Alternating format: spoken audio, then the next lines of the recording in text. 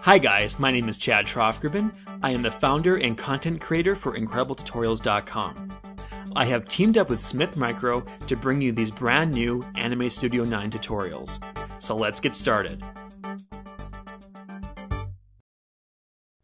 In Anime Studio Pro, you have the ability to import and integrate 3D objects into your 2D cartoons. So let's say, for instance, you like to model in Poser, or another software like Google SketchUp. You can save these 3D models and then import them into Anime Studio.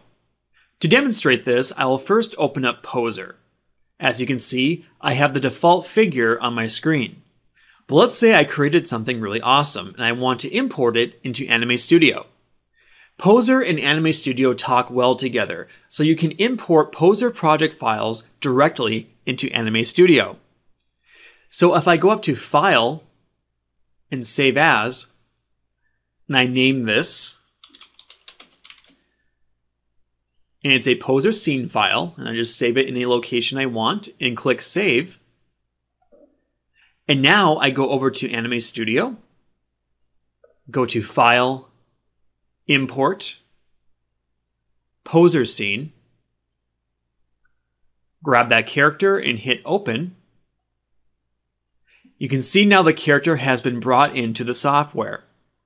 If we take our Orbit tool, we can clearly see it is a 3D object. The advantage with the Poser scene is that you can manipulate the 3D object.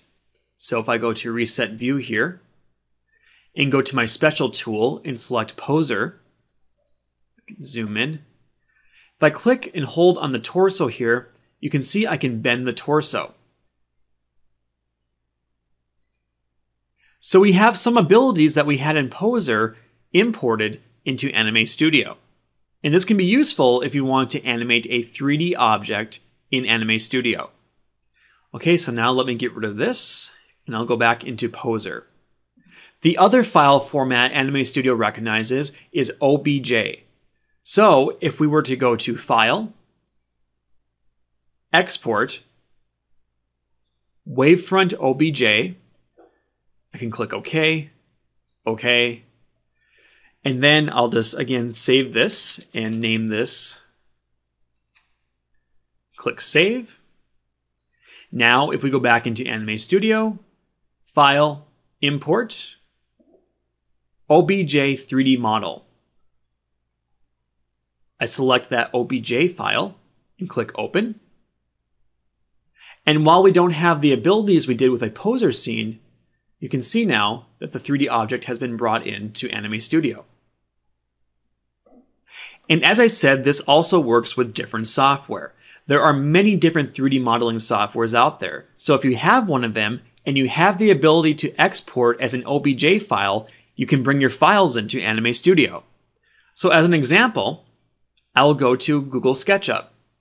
What I did here was create a simple 3D box. I know my 3D skills are very creative.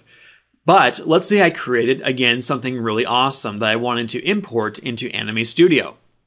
All I would have to do is go to File, Export, 3D Model, find my location. For the export type, choose OBJ, and then name this and click Export. Now go back into Anime Studio, go to File, Import, OBJ 3D Model, grab that model, click Open, and as you can see, the model has been brought into the software. If I go to Orbit View, we can see the box has been brought in. Finally, please keep in mind that when you import a 3D object, you are creating a 3D layer on the Layers panel. And like all layers, if you double-click on it, you have layer settings, such as the 3D options. From here, you can adjust a few different things relating to your imported 3D object. You can see that we have edges, shading, and other options to play with. So check those out if the object you imported doesn't look quite how you want it to. You can always play with these settings.